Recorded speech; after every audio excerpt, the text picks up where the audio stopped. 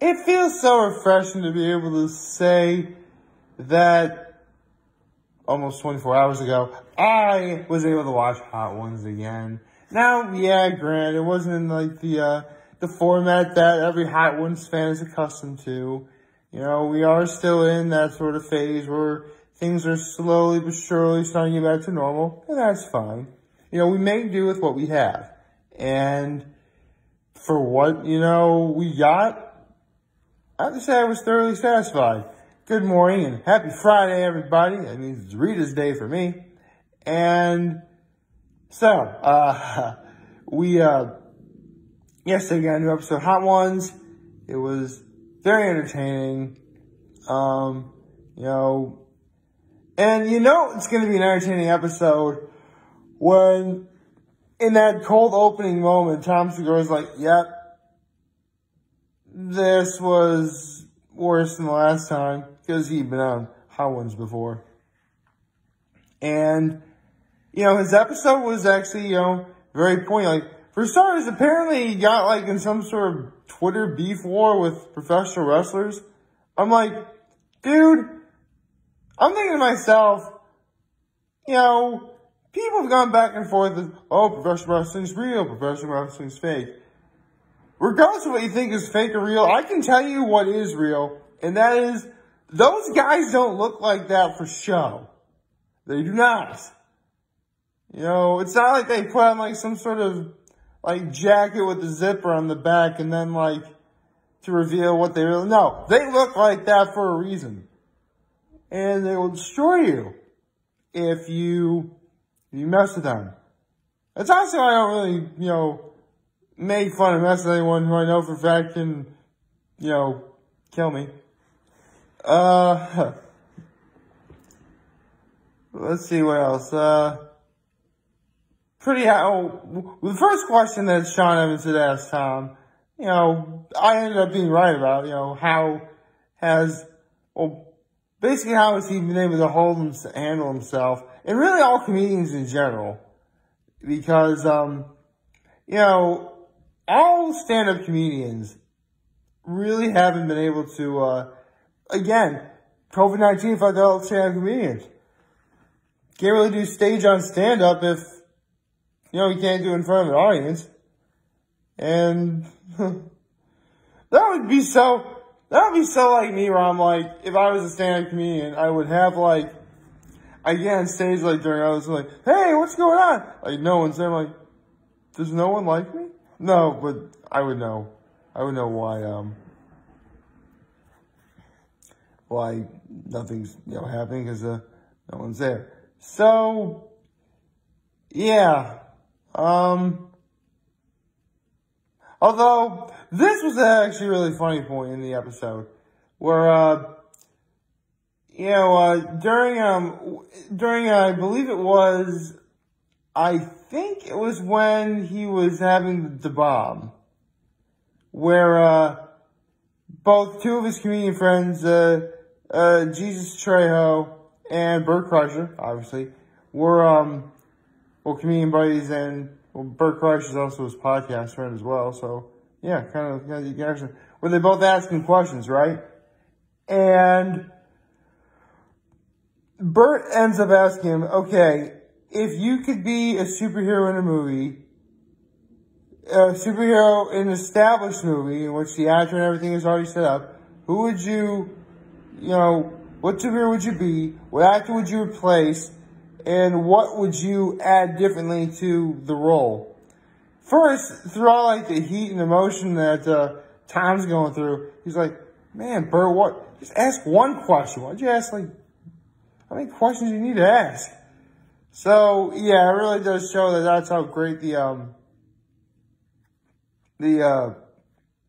how great in terms of levels of heat the sauce is. Excuse me. So, apparently, according to Tom, he would replace Val Kilmer's Batman. I forget what he said as to how he would, what he would actually bring new to the role. But, yeah, that's actually more of an answer than I thought anyone would get. So, give props where props are due. So, yeah, last night was, pretty,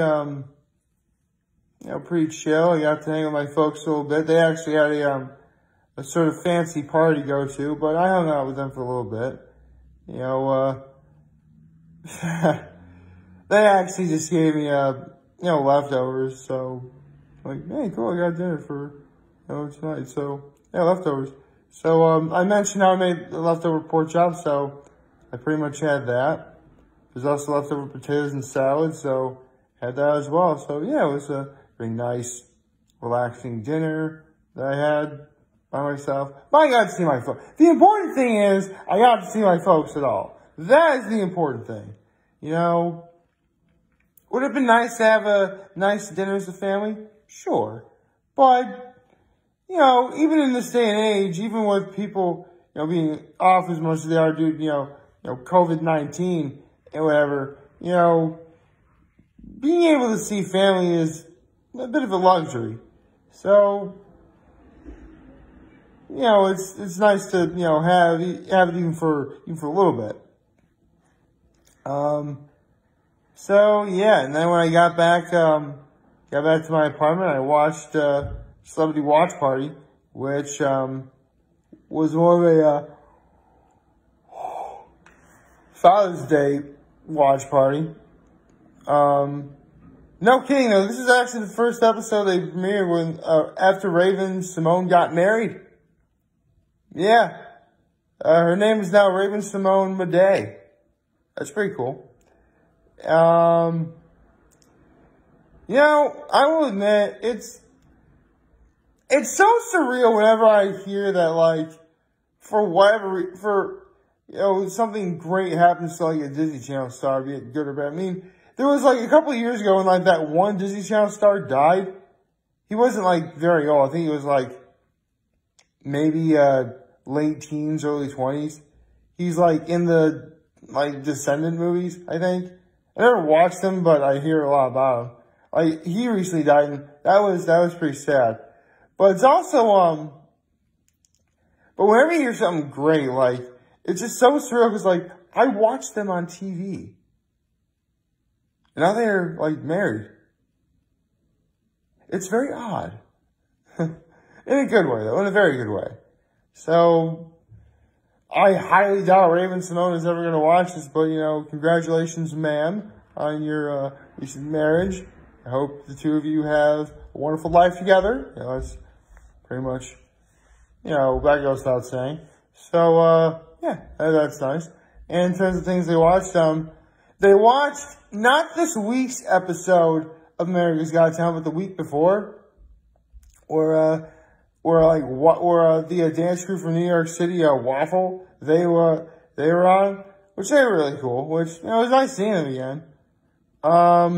They watched, the celebrities watched Good Morning America on the Sharks, which, okay. Sharks are, here's the thing. Yeah, sharks are definitely scary. In fact, just ask the generation prior to mine. They'll tell you that Jaws is the very reason why they were afraid and utterly terrified to get in the water at all.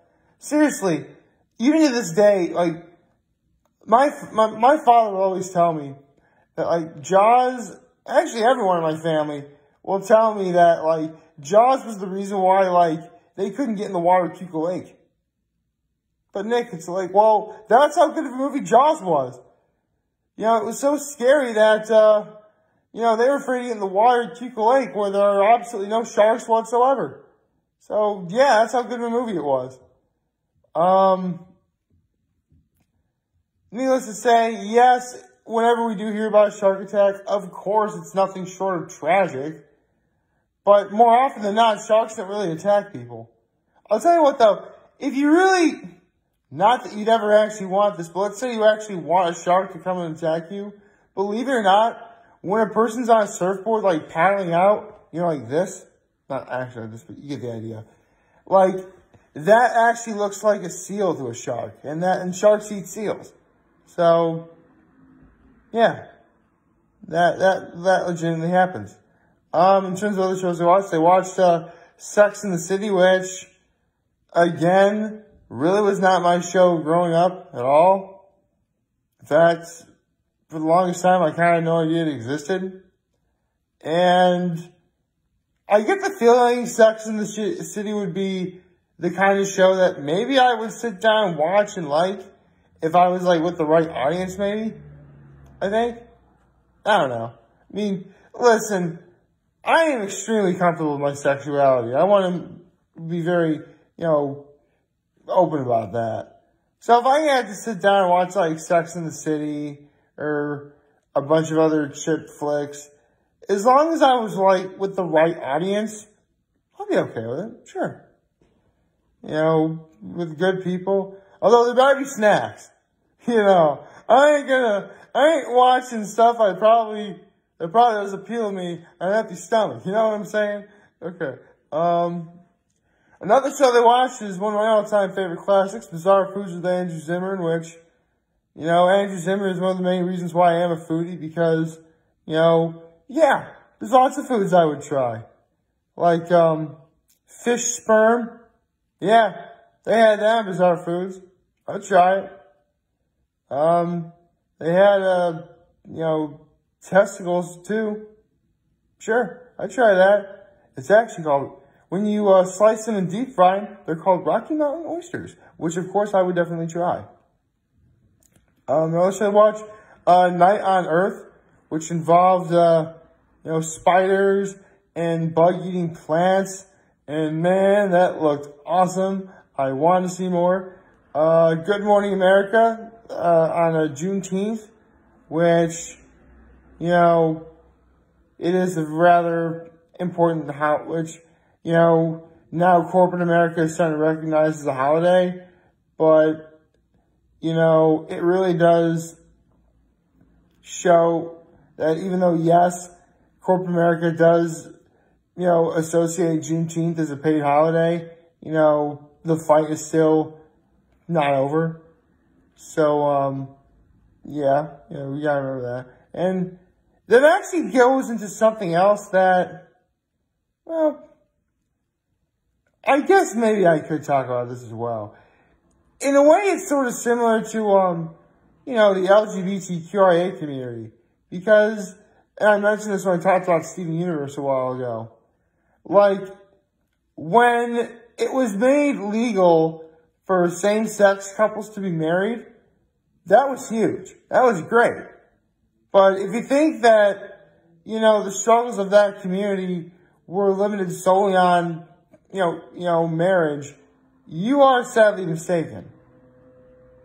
There's still a lot to do. To put things into perspective, like, and this may get a little bit more adult-oriented, so if you don't want to watch this part, fine. There's the concepts of, rape. I mean, rape is bad no matter what, but believe it or not, it happens a lot in the LGBTQIA community as well. And because people don't care enough about it, they don't report it.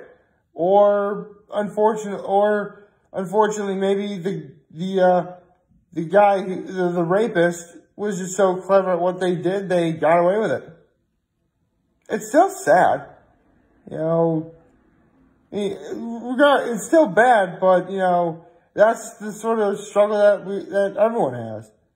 And again, I am straight, but, I do support the community. It's still nice to know these things, so it helps me to learn more, helps me to be more engaging in such conversations like this. So yeah, that's why I take the time to learn it. I mean, it's important. It really is. I mean, again, I may be straight, but, when you learn more about this stuff, it can actually help you down the line. And I feel it's helped me down the line too. In terms of, learning more. And therefore, being able to help out in any way I can. And finally, the celebrities watched some sort of documentary on dads. Well, it was Father's Day weekend. Where, celebrity fathers are interviewed, regular fathers are interviewed on the joys of being a father. And, you know, it really got me thinking. I mean, yeah, I want to be in a relationship one day, sure. And, you know, of course I want to be a father. In fact, the other day I got to hold my nephews, and, you know, all it did was reaffirm that, you know, I want to become a father to, you know, beautiful children. I do. But, you know, it's stuff that, you know, I need to work on myself. Yeah, it's hard. Admittedly, at this moment in time, I'm not ready to be a father. But, you know, as soon as I find the right woman, although I do kind of have my eye on someone, you know, as soon as, you know, form a nice relationship, build upon it, build it out of love and trust, then, ask the question, will you marry me? And, it takes time. It does. And I'm more than willing to do it if I have to. This was a good day, I think. Like, favorite, share, hit the subscribe button, follow me on social media platforms, turn on notifications on YouTube. I enjoyed helping me this video for all of you guys watching the show today. Hope you have a wonderful, wonderful, wonderful Friday. Anyway, if you guys want to talk or chat with me, to let you know, so I'll be back. Take care and make good choices. See ya.